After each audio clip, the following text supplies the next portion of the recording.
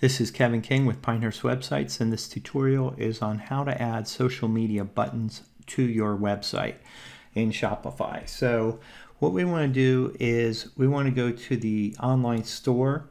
So if you're, let's just say you're on the home page in Shopify, if you go to your, down here you'll see online store on the left-hand menu, and you go to customize. This is where you're going to be able to add social media icons onto your website. So on the product pages, there are built-in buttons to allow you to share social media. So if you have an image of a product, for instance, let's just take a preview and let's go to one of the items.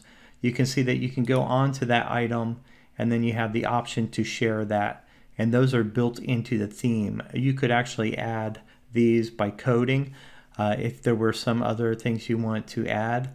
But these are the main ones. Facebook, Twitter, and Pinterest are really the big ones for sharing on your website.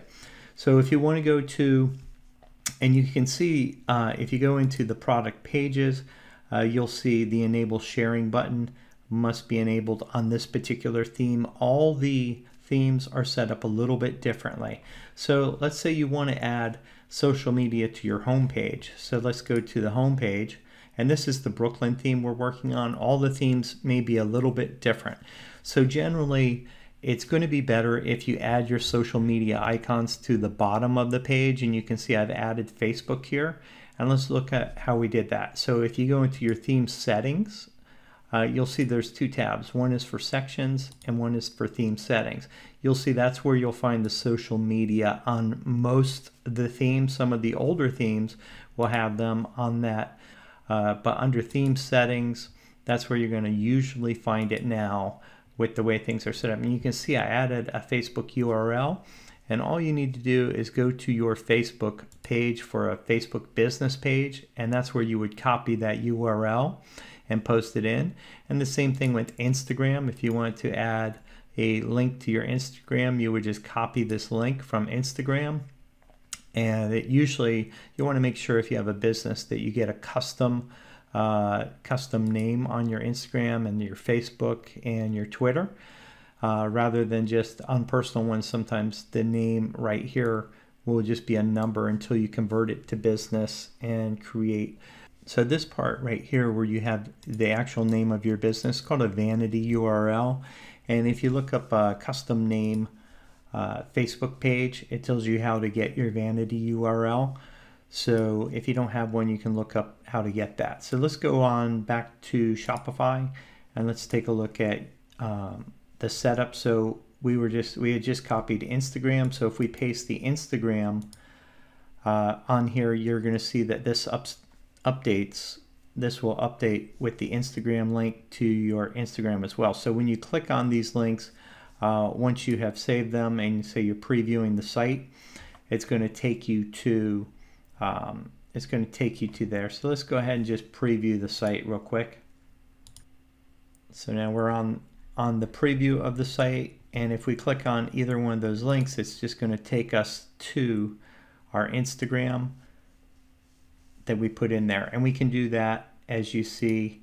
On each one, you can put in Twitter, Pinterest, you can put in all of these. Now, I recommend you put in the ones that you're going to use the most, and the reason that these are at the bottom of the page and not the top of the page is because these they all have to load these icons on the top of the page, and that can slow down your home page. There are ways to put them on the top of the page, and a lot of themes have that built in where you can just add it to the footer and the top of the page. But you see this one is at the bottom of the page, which is called the footer.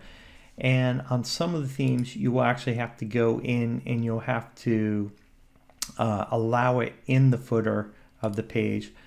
So you may have to turn on your social media icons in the footer. Let's just take a look at a different theme, and I believe where you have to allow it, or possibly let's take a look at the supply theme.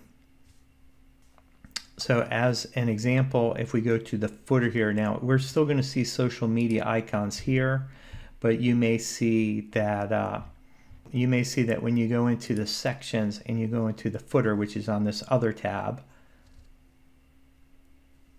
we click on footer, and you have to actually, in order to see the social media icons, you have to check this box.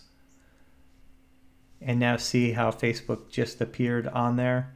So when I uncheck it, Facebook goes off. So in order to see your social media icons, you're going to have to check it on certain themes in your footer. So that's just another note. And that's how you add social media icons to your site. Now, if you want to add, say, an Instagram feed to your site, that would have to be enabled within the theme, or you could use an app. So let's go ahead and just take a look at a page that has an Instagram theme.